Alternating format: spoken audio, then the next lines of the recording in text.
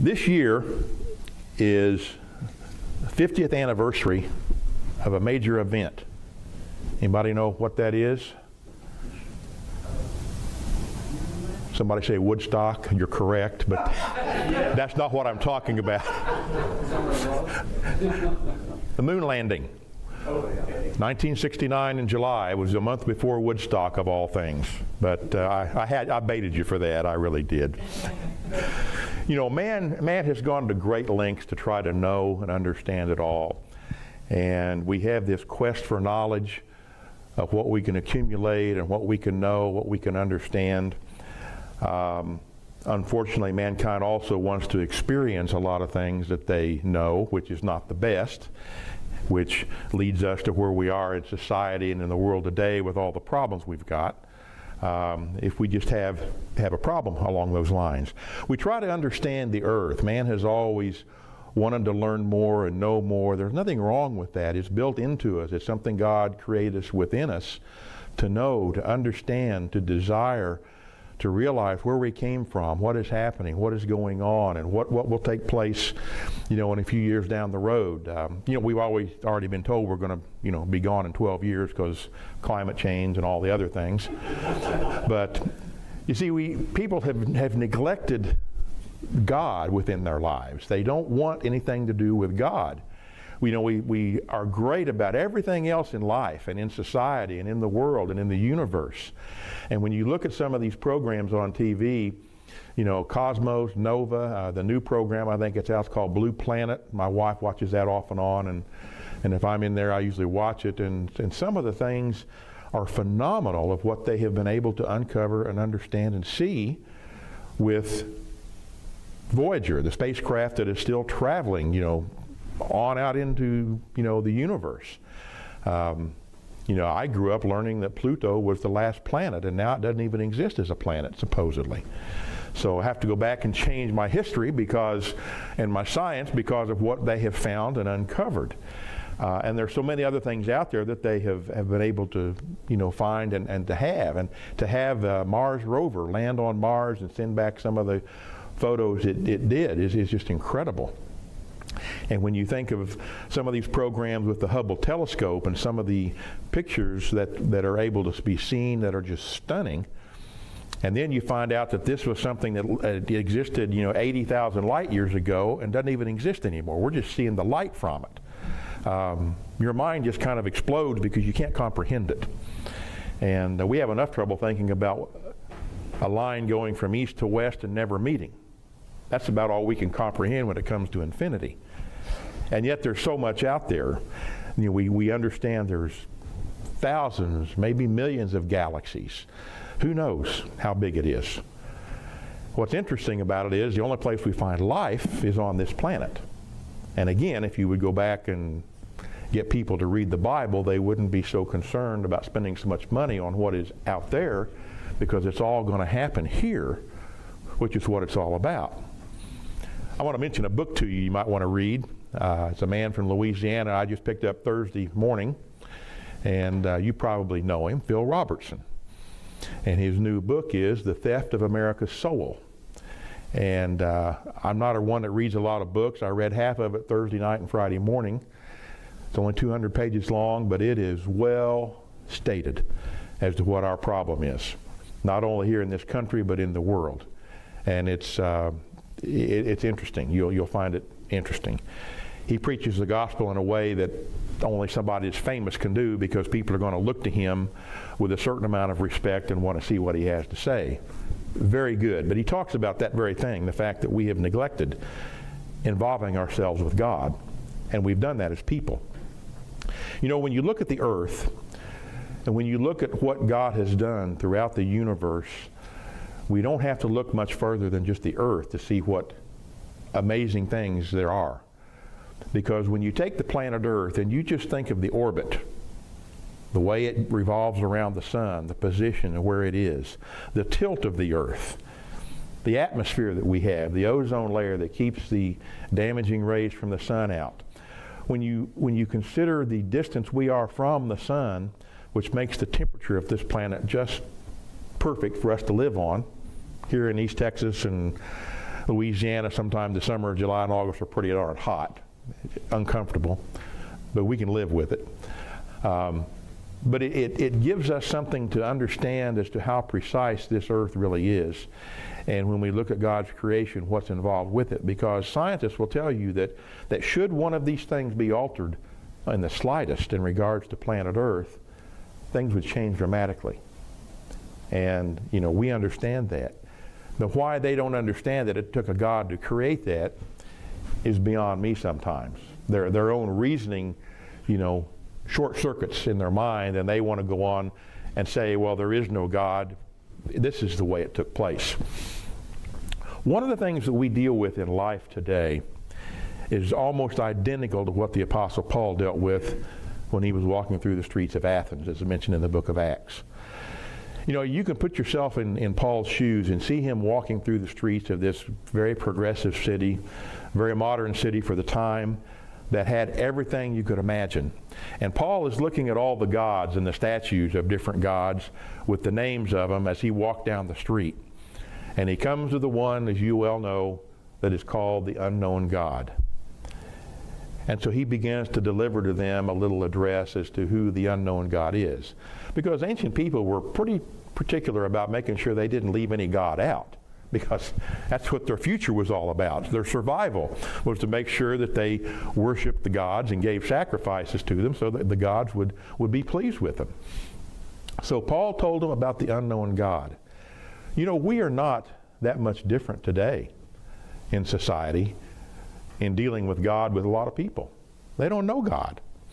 And I don't know how many times over the last few years, and this is not an exaggeration, but I hear all the time people will say, well, that scripture's not in the Bible. Where did you come up with that?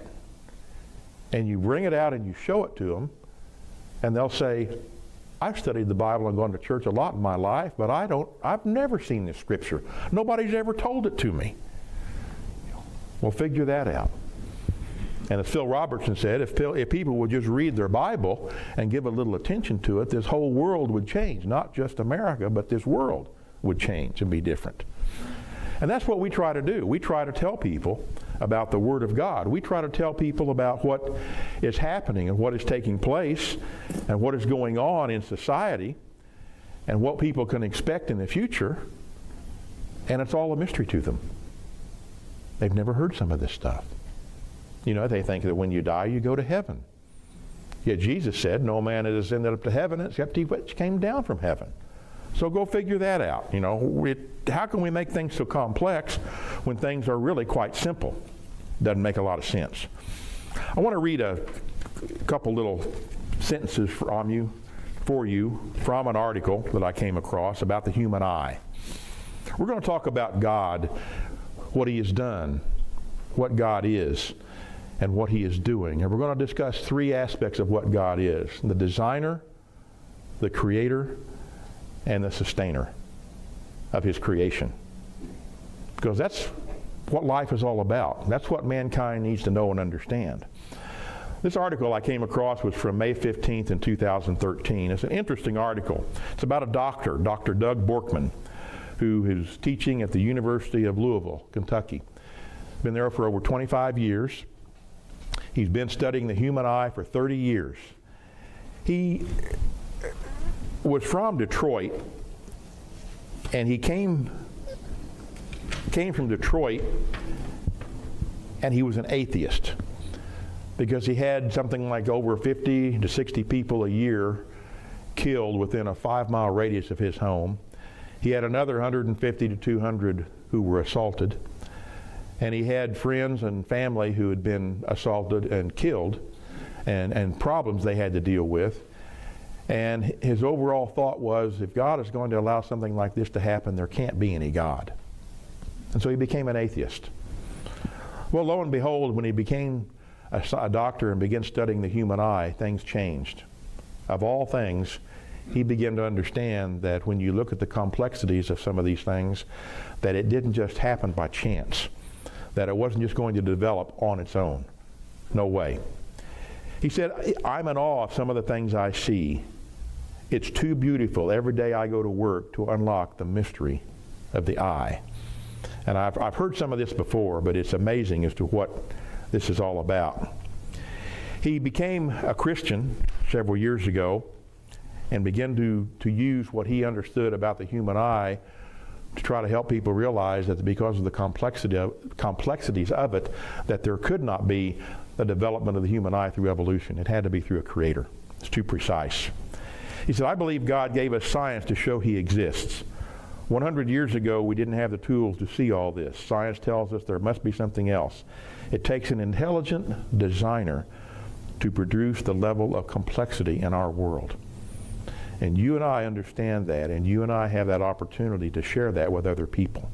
You know, when you get into the human eye, when you get into the way the earth rotates in its orbit and tilts and all the complexities about it, to change that just dramatically in a minute way would change everything there is. He says here that if the cornea, the lens, the retina, the nerves, connections are ridiculously complex, there is so much to know. For an eye to be able to see, all the basic components must be present at the same time and work together perfectly. For instance, if all the other components, such as the cornea, iris, pupil, retina, and eye muscles, are all present and functioning properly, but just the eyelid is missing, then the eye will incur serious damage, dry up, and blindness would quickly ensue. So just your eyelid. You know, we blink our eyes approximately 10,000 times a day. Try holding your eyes open for a minute. It just doesn't happen.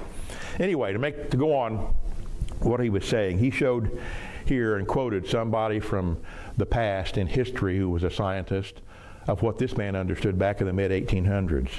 And I quote this man, that the eye could have been formed by natural selection seems, I freely confess, absurd in the highest possible degree. That is a direct quote from Charles Darwin, of all people. But when you have a following because of some of your ideas, the following that you have is much more important than the actual truth of things. In conclusion on this, just to tell you about some of the things here about the human eye, he said, science is not a stumbling block to belief in a creator. Rather, it tells us there must be something else. What's incredible is this great creator God wants to have a relationship with us. And he truly does. And you and I have that opportunity to tell people about it. The eye has more than 2 million working parts. The human eye is capable of seeing at a resolution of 576 megapixels. Corneas are the only tissue that don't require blood, of all things. The eye can process 36,000 bits of information an hour. The eye blinks approximately 10,000 times a day. Under the right condition, the human eye can see the light of a candle at a distance of 14 miles. The eye can see, this is hard to believe, I didn't know this even existed. The eye can see 2.7 million different colors. Wow. So when you go to a nail salon, just think, there's a lot more colors than nail polish they're going to come up with. 2.7 million different colors. The eye has about 12 million photoreceptors, light-sensitive cells. The retina contains 130 million rods for night vision and 7 million color-sensitive cones for day vision. When you just read these statistics, as brief as they are, did this happen by evolution? Of course it didn't. Of course it didn't. Let's look at the designer. Deuteronomy chapter 29, verse 29. God designed everything. God put all this together. And in some ways, he really didn't fill us in on everything that he did he? Deuteronomy 29:29. The secret things belong unto the Lord our God, but those things which are revealed belong to us and to our children forever, that we may do the words of this law. You know, when you look at the secret things that God has done throughout the universe, you can't even comprehend all of it. You know, we know for a fact there were dinosaurs living on this earth before there was a recreation and man was put on it. How long were they here? Was there anything here before the dinosaurs? Is there life out there in the universe? What does God have going on 8,000 light years from Earth? in His universe, that's part of His creation, that He designed, that He created and sustains? I don't have the answer. We wonder about a lot of these things. God could have all sorts of things going on throughout the universe, but it doesn't interfere with us. You know why? Because God said this is what our job is to learn what's in here, because this is what relates to our salvation. And that's what God is most concerned with. He's not willing that any should perish, as Peter said, but that all should come to repentance.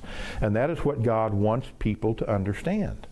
So what interferes with us, what is going to interact with us, is primarily on this earth. Now granted, we have to look and understand about the spiritual realm, which is a part that does interact with us and does test us and is a problem for us sometimes unless we can zero in on God and keep and follow and stay close to Him. But one of the things that God did when He designed all of this, He didn't have to tell us everything. And He certainly doesn't. You know, the Apostle Paul talked about the kingdom of God and in his writings, that we see through a glass darkly. It's like a mystery. We just get bits and pieces, not even so much of an outline, just an idea of what God is doing. But it's enough that we know and understand what we need to be doing. So this God who designed all these things that we have questions about tells us to just be patient.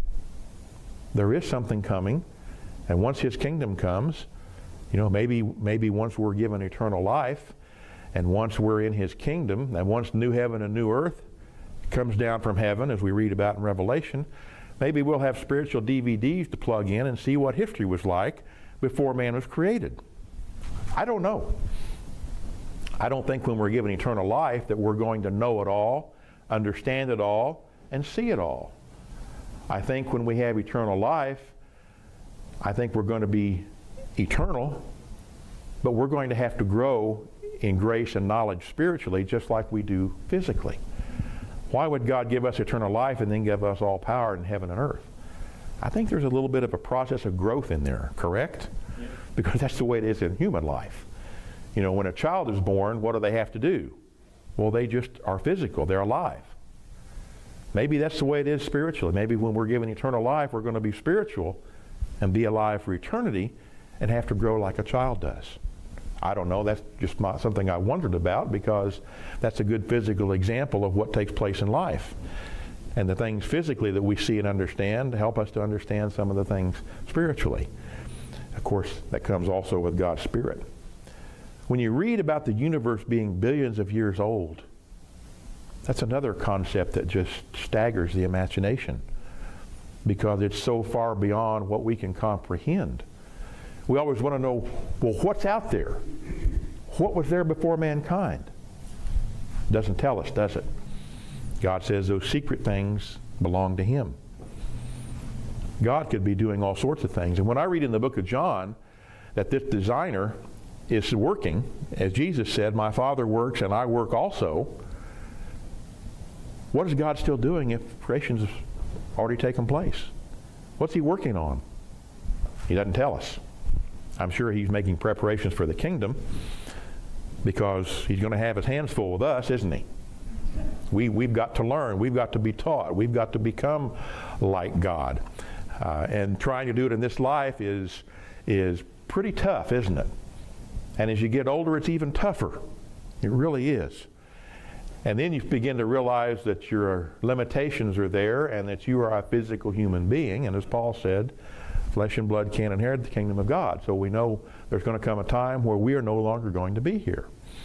You know, I never thought I would reach that point.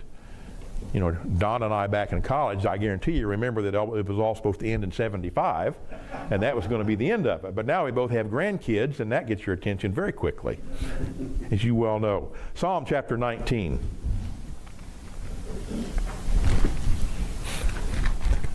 Psalm chapter 19, verse 1 says, the heavens declare the glory of God, and the firmament shows His handiwork. Day unto day utters speech, and night unto night shows knowledge. The creation of God is certainly evident by the things that we see and the things that we are able to understand in the world around us. Do you know how long a light year is? I figured this up. A light year is 11 million miles per hour. So if you figure up how long a light year is and figure that times a year, times a day, whatever, that's a long, long way. 11 million miles per hour is how fast light travels, and it never ends in the universe. We can't even understand that. And yet here's God who designed it. How long did it take the designer, the great designer, to design this universe? 1 day, 2 days, 100 years? And the Bible says a day is similar to 1,000 years, but God doesn't tell us. God can do all things, but whatever God did, he did perfectly, because he designed it in such a way, like he did the earth, and like the human body, not just the eye, but other parts of it, to where we understand and see that there had to be a creator somewhere along the line who designed it so specifically and so perfectly that there are no flaws in it. The flaws are in our human conduct and our human nature. Like I said, we want to understand and we want to know everything there is to know about the world, the universe, human beings. But when it comes to God, well, we just kind of put God off to the side on the shelf, and we only really want him when we need him. That's the way people are. Genesis chapter 1. You don't even need to turn there. But when you look at how God did things, it says, in the beginning God created the heavens and the earth. The earth became void without form and void. The darkness was upon the face of the deep, and the Spirit of God moved upon the face of the waters. And God said, let there be light, and there was light. We don't have all the particulars of just how God did that. But what he said, he did, and it took place. And he knew what he was doing when he designed it and put it all together. When you look at the article on the internet about the Big Bang Theory, when it talks about how the universe probably began and what it shows science and tells science that this may be the way it took place. I don't necessarily have a problem with that. When God said what he did, let there be light, I'm sure there was some kind of a Big Bang. And how that developed and took place, I don't know, but God did it. And what happened, happened. When God did that with mankind, I'm sure it was back about 6,000 years ago, but who knows what he had when he had the dinosaurs. There were plants and animals at that point. There had to be light back then. But the world became void and without form at a certain point. So what God did, he did. As a designer, he put this all together. And it would be good for people to kind of give God a little thought, a little understanding as to what he's done and what he has taken care of down through the millennia in caring for this world. Because you see, we're still here, aren't we? We haven't been hit by an asteroid that just destroyed the earth. We don't have to worry about there being another flood, do we? Now, we may have floods locally, but not to destroy the world. God said he's not going to do that again. You and I understand that. You and I understand it's not going to be global warming that's going to end the world in 12 years. That there are things that have to take place and happen. And God understands what it is that's going to take place, and he knows what he's doing. Genesis chapter 2 talks about God's creation. God put everything together, and after the time of creating what he created, he took 7 days. Why did he take 7 days? Why not 10 or 12? It's God's business, not mine. God just tells us what he did. He created everything in 6 days, and then he created the Sabbath on the seventh day and rested from all of his work.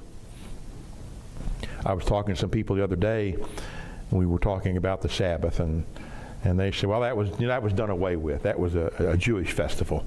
That is no longer necessary. And I said, have you ever read back in Genesis that God rested on the seventh day?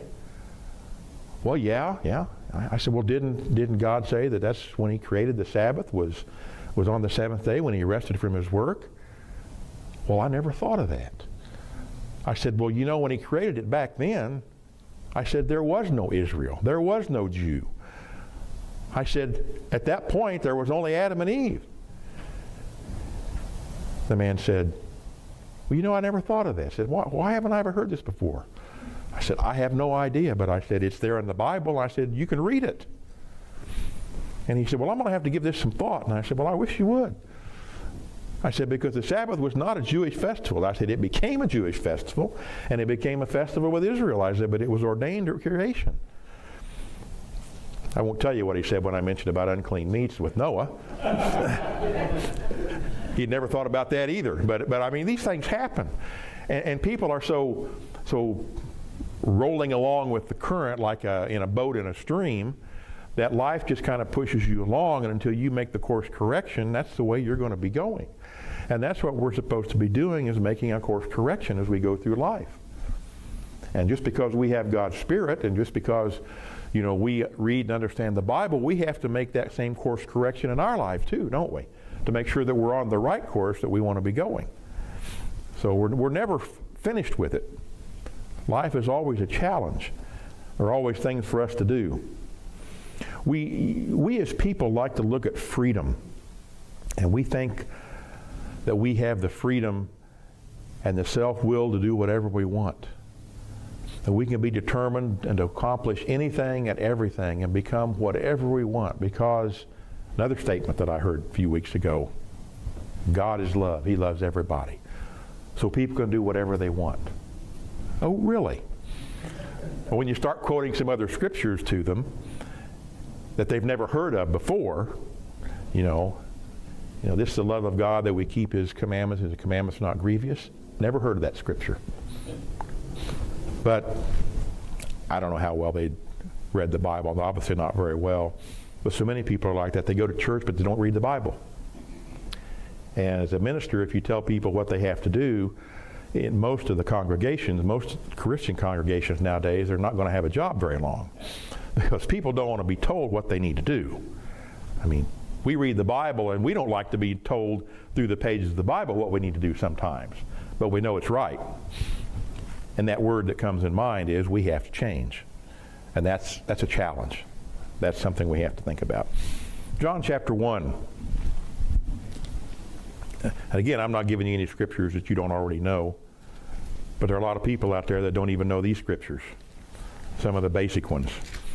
And how they can go to church all their lives and not know them is sometimes beyond me. John 1, verse 1, in the beginning was the Word, and the Word was with God, and the Word was God. The same was in the beginning with God. All things were made by Him, and without Him was not anything made that was made.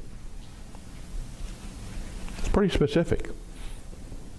You read over in Colossians chapter 1, it's a little more in detail than what this scripture is. Colossians chapter 1 and verse 16.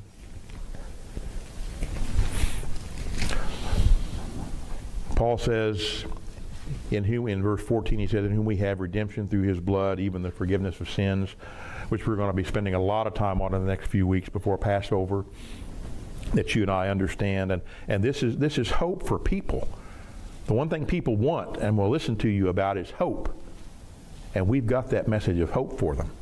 They can be forgiven of their sins, and they can have a chance to have Jesus as a part of their life, who is the image of the invisible God, the firstborn of every creature. For by Him were all things created that are in heaven, earth, visible and invisible, whether they be thrones, dominions, principalities, powers. All things were created by Him and for Him. That's pretty specific. All things in the heavens were created by Him as well. And it talks about principalities and powers in the heavens. The angelic world as well. You know, there was a time when they were created. And of course, you know the history of that. 1/3 of them rebelled and went against God and His way. But we see the unseen and the seen. And with God's Spirit, we're able to see so much more of that and understand so much more of that than the average person. And I'm so thankful for that every day, I think just as much as you are, because of how important that is to us, to understand the Creator. Not only did He design all this, but He created it. He put it into being. And it happened. And it took place. Romans chapter 1. And we see what we have come to as a society by wanting to reject that and wanting to move on and think we as human beings and all of our intellect and our intelligence, all of our knowledge that we have, and knowledge at the end time right now in these last days has exploded with the internet. Some of it's true, some of it's not. But the information we have available to us is so amazing. Yet they don't want to understand and learn about God. All we want to do is erase our history, erase God, get the commandments out of the schools, don't bring up God, because if you talk about God, you can become a racist. You know, if you say someone is a sinner, you can become considered a racist. That's the way they do it. It's not really the truth, but that's what they're going to say. You know, we love all human beings, regardless of who they are, regardless of what people know and understand, regardless of their past life. Over the last 38 years of working in the landscape business, I have probably worked with some 500 people that have been employed with me. And I have learned so much from them over the years, not about God, but about what they don't know about God and about their lives and how their lives are completely messed up. I've been able to help a few of them to turn their lives around, but they have to understand that because of some of the things in their lives, they have so much baggage that can't be erased. You know, it just can't. But I've worked with so many people over the years, I would not trade my experience in what I did as working in the dirt all my life, because that's really what I did. But the experience of working with these individuals helped me to understand people so much better. They are genuine, whether good or bad. And they are driven sometimes to do bad things. And if you can ever get their attention, in the case of a couple that has, where they have turned their lives around and become a Christian, not with the churches of God, but they believe in Jesus Christ and God the Father, and they realize they've made some mistakes. That's what people need to do and learn. And that's what you and I can have a chance and an opportunity to do. You know, I even went to court one time with another gentleman who was this employee's boss. He had two jobs. He worked for me and he worked at Golden Corral at night. Been doing this for 8-9 years. He went to jail, DWI. He served a year and they were going to put him back and they were going to keep him in jail. We got him out because we told the judge what kind of person this person was and we could help him and get him to change. He's still employed. That was about 10 years ago with me. Not with me, I'm retired. My son owns it now. But when you see people that are needing help, are needing some counseling, are needing some encouragement and some hope, and you can help them to see that, it can change their lives. And that's what our responsibility is as Christians, is to help other people come to see that they can change their lives with God's help and with the Holy Spirit. And you see, this is, like I said, God's creation. And He is very much concerned about His creation. And the final point is that of God as sustainer. He didn't just design this creation. He didn't create this creation and put it into existence and then walk away from it. That's kind of the deist view of things. You know, God created the world, God put man in his place, and then God walked away and said, you're on your own, the rest is up to you. No, we understand so much more of what God is doing and made available to us and what lies beyond. You know, the whole creation, as it says in Romans 8, groans and waiting for that change to take place. I don't know about you, but I'm groaning and waiting for that to happen. I wish it would happen today. I wish they'd cut my sermon short and just say, that's it, Jesus Christ returns. That's what we're waiting for. But it hasn't happened yet. God sustains His creation. He mentions that to us in Genesis chapter 3. You'll probably hear more about this in the next week or two, about what our Savior did. Genesis 3 verse 15 says, I will put enmity between you and the woman. This is God talking to the serpent. Between your seed and her seed, it shall bruise your head, and you shall bruise his heel. This was the illustration of the plan of God, of what God was going to do for His creation. to sustain it, to allow death to be overcome with victory. And that is through the sacrifice of Jesus Christ. Everything, and this is a sermon in itself, but you'll hear enough about this in the next few weeks. All of these things that God has done to sustain His creation is through Jesus Christ. The God who we read about designed and created all things with His Father. And He's very much concerned about this.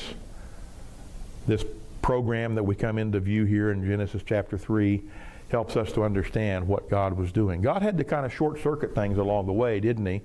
By the flood, because things got so bad. I think it's hard for us to understand, it is for me anyway, how that after just 1,500 years or so after the beginning of creation, God had to destroy everything on the earth except Noah and his family because it had gotten so bad.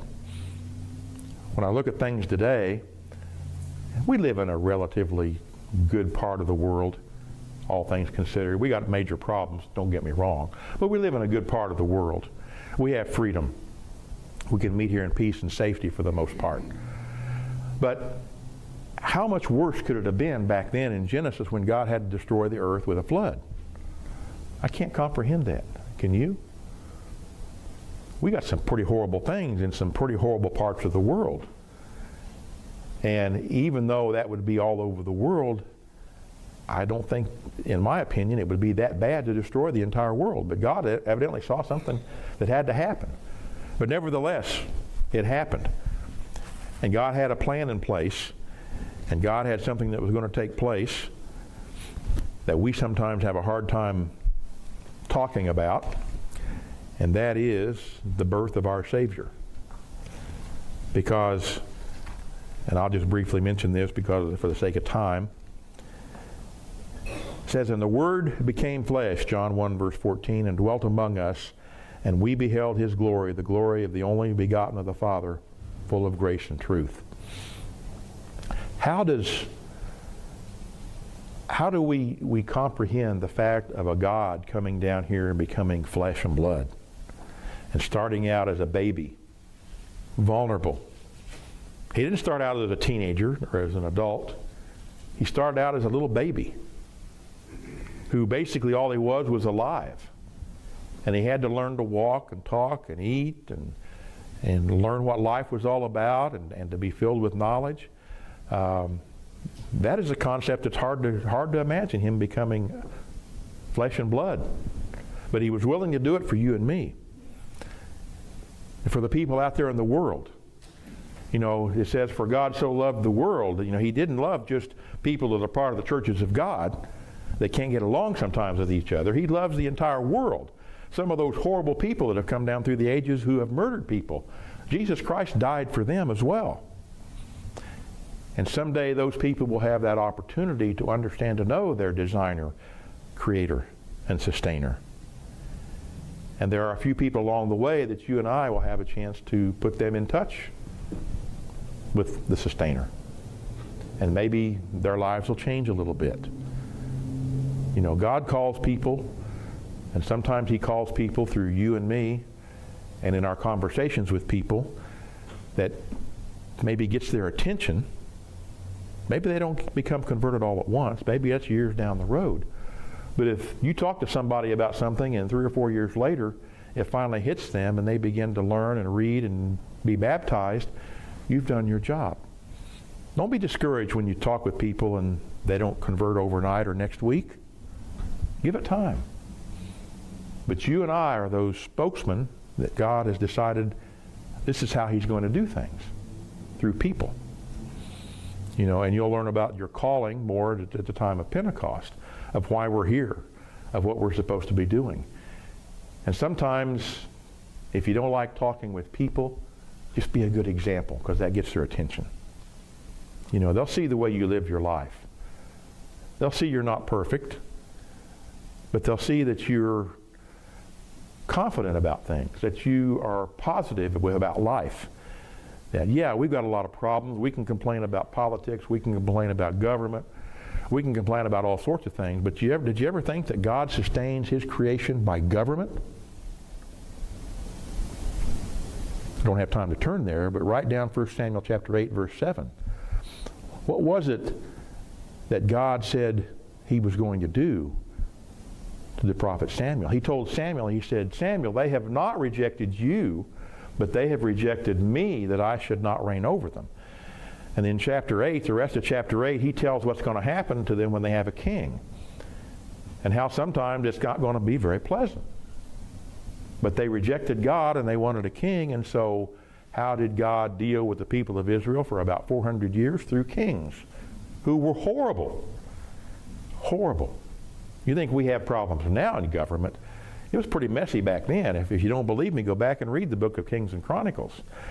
I mean, they had relatives, friends killed because they didn't want competition. They were not good people. Most of those kings of Israel were all bad. Kings of Judah, there were only a couple that were good. And yet God said they were going to have this because they had rejected him. And so what was that king? That king was government. And what did Daniel say in his prophecy in Daniel 2? Babylon would be the first. This was after the people of Egypt who had been destroyed in the flood. But God said this is what's going to take place down through history. Babylon, Greece, Medo-Persia, Rome, all the kingdoms that were going to be within the earth. What was that for? Well, that was because there needed to be a certain amount of law and order within the world, because the world had rejected God. Even God's own people had rejected him. Down in just a couple more scriptures before we conclude. Psalm chapter 75.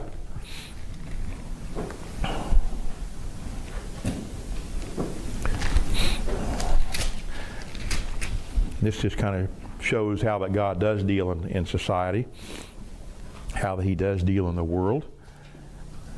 Not every time somebody is put in a position of power has God stepped in and done it, but every now and then God does do some things. God says through David in Psalm 75, verse 6 and 7, "For promotion comes neither from the east nor from the west nor from the south, but God is the judge. He puts down one and sets up another." You know, every now and then God does intervene and God does do things.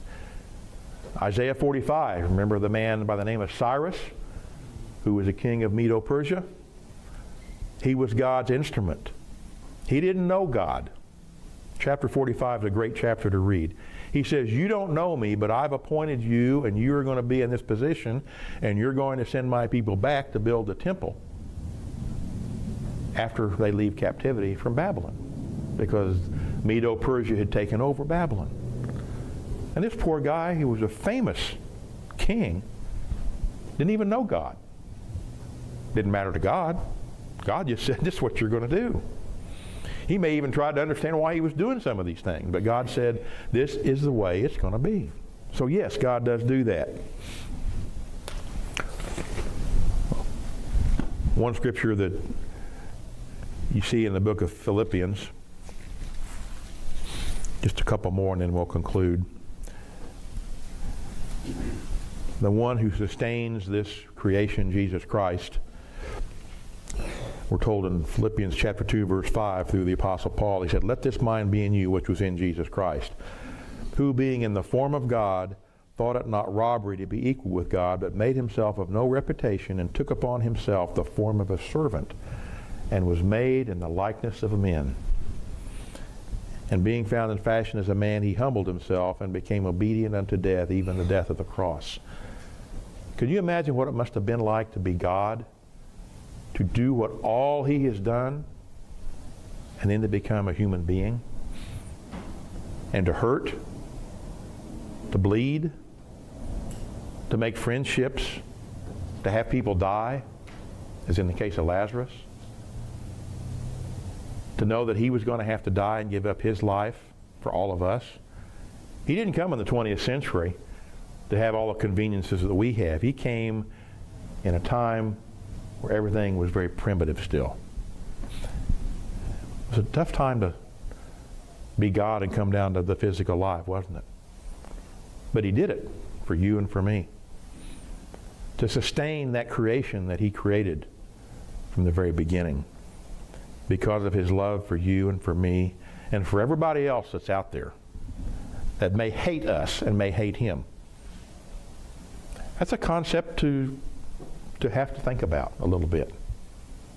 It just doesn't come naturally. When somebody wrongs you and hates you, it's pretty tough to love somebody in those terms, isn't it? Yet that's what my Bible says about Jesus Christ. Hebrews chapter 9 in conclusion.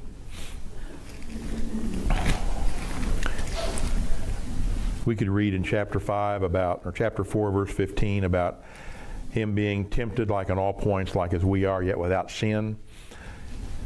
And that's true, he was.